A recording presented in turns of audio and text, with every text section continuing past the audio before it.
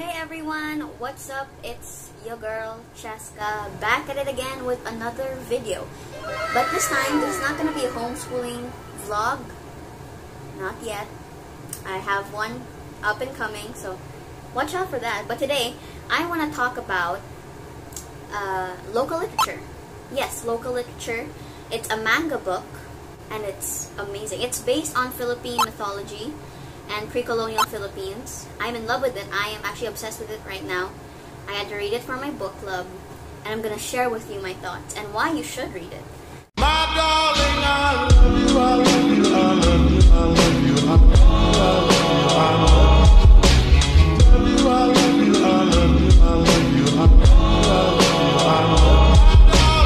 love you. So here it is in all its glory.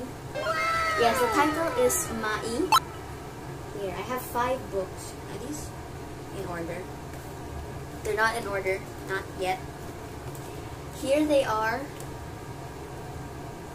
You see it? It still smells new. So, I got these books about a week ago. I had these books about a week ago. It arrived from Shopee. Don't worry, I disinfected it. If you watched my last vlog where I disinfected it, you know, I disinfect my stuff, so I'm safe. Please, thank you for your worries. Thank you. But I disinfected it and I started reading. I'll share my thoughts about this book first. I am not a big fan of comics or manga. I do not read that at all. I'm more of a literature kind of girl, you know? Like, you know what I'm saying? Like those books, the text. I'm not really into reading text with pictures. Not that there's anything wrong with it, you know, it's not my forte. But our facilitator for our book club, which I will also talk about later, said that these books were actually based on Philippine history, pre-colonial history, and Philippine mythology. If you know me, I am a big fan of Philippine history. What more, Philippine mythology? I keep on saying mythology. Leave a like, okay, if you hear me say mythology again. And I wasn't into the idea of reading a manga. No. But after I read the first book, it was a bit confusing because Tagalog, I'm not good at Tagalog. Well, I can speak Tagalog, but I'm not really immersed in deep Tagalog. Like Tagalog, pure Tagalog. Like sanhe. Deep Tagalog word, sanhe. Sanhe is the only thing I can think of, but you know what I'm saying? Like, I think every homeschooler can relate when I say Filipino is my Waterloo. To those who are also under Teacher Emily, you know what I mean? Waterloo. Waterloo. Anyways, let's start. Let's start talking about this book. That was just my first thoughts. Let's get on to our first part. So, Mai is a story about nung unang panahon, basically the first name of the Philippines, or the first period, the pre-colonial period of the Philippines, which was then called Mai, before the Philippines became the Philippines, before King Philip commissioned his people to find a land of gold, of jewelry, of richness, of a pearl in the east, a pearl in the orient. It was called Mai, which means land of gold. Coincidence? I think not. So this is based on a fictional world where Mai is plagued with dangers, known as the Kalila. Did I say that right, Kalila? Yeah, so it's plagued with dangers. And we have 2 heroes here in the beginning. So there's Lakan and Luta. And then of course we get introduced to Aman, who is also a character, and the 3 Apo. Yes, they were based on Apo Hiking Society. So, let's talk about this book. Now, what I really liked about this was that it used Philippine mythology. Where often do we see that? Of course, there has to be works published that rely on Philippine mythology and pre-colonial Philippines, but they're never really into mainstream media, and if there is, it's extremely rare. Believe me when I say extremely rare. I've been looking for that, okay? Okay, I've been looking for that, but now it's here. So aside from the fact that it bases off Philippine mythology, it breaks stereotypes. This is gonna sound cliche, you know, the breaking stereotypes, but it does it in a way It's flawless. It's done perfectly, if I may say. Perfectly. Instead of portraying the normal or the stereotyped damsel in distress of maganda from the Philippine folktale Si Maganda at Malakas, they flipped the switch and made maganda a man with a good heart, with a beautiful heart, and malakas a woman with strong physical abilities and with a very, very big appetite. I relate to her. Aside from that, it also talks about really serious themes that include slavery, what's the word? Sorry. Discrimination. What's the other one? Family, toxic family to be specific, and self-discovery. That's a lot of themes. Well, if you read it, and you will read it, mark my words, you will read it after this video. I will make sure you will read it. When you read it, you'll know what I'm talking about. But why slavery? Why discrimination? Why self-discovery? You know, this is just a manga. Like, how can there be anything here related to those themes that I just mentioned? Well, if you're a Filipino, you know that family is the most important value. Everyone is taught to respect their family, and I don't go against that. In fact, I would agree. Respect your family. But around the fourth and fifth book, they talk about toxic family traits in which a man is bullied by his own family. You know what I'm saying? Like, it's not really his own family, but his family, that's a family. No, he was taken in from the family, and he becomes family, but then he's getting bullied by a family. No, I'll just edit this. And slavery. Yes. Slavery and discrimination go hand in hand sometimes, and we've all seen the effects of discrimination firsthand, and we've all read about slavery. Although it's in subtle themes in this book, there is also themes provided about control. What's it, control? What's the word? Gosh! Ma, what do you call taking advantage of the poor? Huh? Manipulation?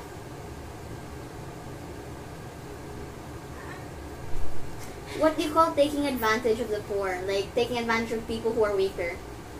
Taking advantage. In what, in Tagalog? No, I mean like an adjective to describe it. I don't know. Okay, thank you. So, like I said, there are subtle themes of taking advantage of the poor. Not really poor, but people who are weaker, you know, on the bottom side of the food chain. And that is why it caught my attention, and why it should catch yours too. So we read this, we talked about this in our book club, which by the way is called Booklat Teens PH. You can join if you like, please. We need teenagers. We need you. Yes, you. We need you. Huh? Ah, okay. So guys, pananamantala.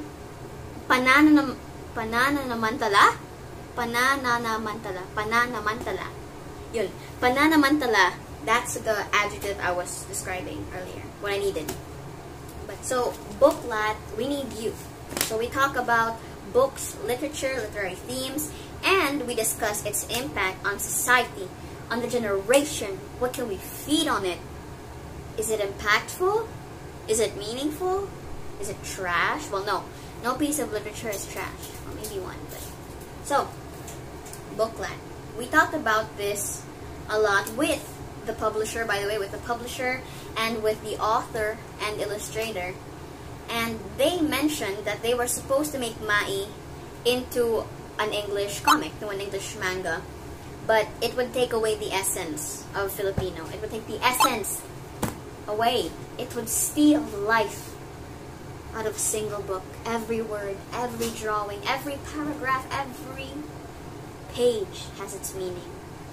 Without the Filipino words, without the Filipino language of Tagalog, this would be gone. Mai would not be as impactful as it is. I'm not even overreacting. This is what they really said. Well, maybe a little bit. So now that we've talked about its positive things, there are more positive things to go on. I can actually talk about this for 24 hours, 2 days, 4 days. It can go on. I only got until the 5th book. I didn't know that there were 8 because, like I said, I wasn't really interested in getting this book before I read it. So I just got 5. But I was actually wrong. I was very wrong. So if you're looking for a book to read, to study, or to just chill with for your Araling Panlipunan or Filipino subject, this is the book for you. Why Araling Panlipunan? Here are the points. Yes, it includes Philippine pre-colonial history. It includes the language of Baybayin. It also has themes and cultures derived from each island in the Philippines, Luzon, Visayas, Mindanao. They're all incorporated into one. And lastly, why for AP? Because it's cool. You don't want something this cool? Next, for Tagalog, for your Filipino subject. Why? Simply because it has Tagalog words. It has the Tagalog language. That's it. I would also like to say that it's books like these that really take local literature into a different light. But there are so much talent in our pool, on our cesspool of authors, writers, illustrators. All you need to do is look. In this case, all you need to do is read. We should read local literature because they put a lot of time and effort. They did the research. For Mai, they did the research. I am impressed. I am not a real historian, okay, just to clarify. I'm not like a historian from UP or from any university. In that matter, I haven't even been to university. But I can tell that the authors did the research. If you're looking for something like Avatar: The Last Airbender, something to read, or if you just finished Avatar: The Last Airbender, this is the book for you. This is the series for you, Mai. Wow, local literature. It's a blessing. But some of us have gotten into it too late. But not too late for you, because you can check out their store at Shopee.com. Their publisher is Kawangis Komiks. Just look this up in Shopee. I will put the link down below. Alright, now that we've got all of the Mai out of the way, it's time to announce a giveaway! Yay! So to thank you all for the 1,060 subscribers, long journey, still long journey ahead. Thank you. I am going to be doing a giveaway. I'm going to be doing a giveaway. So here it is. Thumbnail. So how to win this? How do I win this? It looks cool. It looks nice. It looks dope. How do I win this? Okay, here are the mechanics. Well, first, you have to be subscribed to my channel. Of course, that's why I'm doing a giveaway, to get more subscribers. And like this video. Follow me on Instagram. It's gonna be right here as well. And follow me on Facebook if you want. That's optional. And lastly, comment down your favorite local literature, book, piece, anything local literature at all. Explain to me why you like it, what good impact does it have, just what's nice about it in general, and share your thoughts. It's actually legit, guys, because I think 2 years ago I did a giveaway which I never really gave away. I apologize for that, but this is legit. This is gonna be legit. Legitness. That was legitness. Yeah. That was legitness. It's gonna be legit. So, 2 winners. There's gonna be 2 winners. Comment down again why you love local literature. And if you actually read Mai, comment down why you like Mai. Oh my god, I love Mai. And also, last but not the least, aside from these 2 bad boys, you will be getting a bad baby. A ball pen, basically. It's just a cool ball pen, you know, big. The one from 7-Eleven. But what's important about that ball pen is that you have something to write on. Well, that's all for this video. Thank you, Mom, for making this. She is an MVP. She is the real MVP here. Thank you so much, Mom, for helping me set up. Thank you to Teacher Grace of my book club. She's our facilitator. She actually recommended that we do Mai. Thank you so much. Your lifesaver. Thank you to Kawangis Komiks for making this.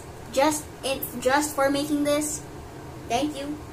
to the authors, Arya Chilabian and Faye Villanueva. I met them through the screen, and they were so nice. They were just radiating positivity, you know. They were just radiating. They were so happy. They were so happy. It's like, it's impossible to be that happy. You know what I mean? But thank you so much for making this. And you, thank you for watching this video. Please subscribe, because I need subscribers so I can get monetized, and watch this video twice as well. I'm trying to get monetized. And of course, like this video, share it if you want. And that's all. Bye! Oh, by the way, please join Booklat. I'll leave a link down below. If you want to join Booklat, join Booklat. Please join Booklat.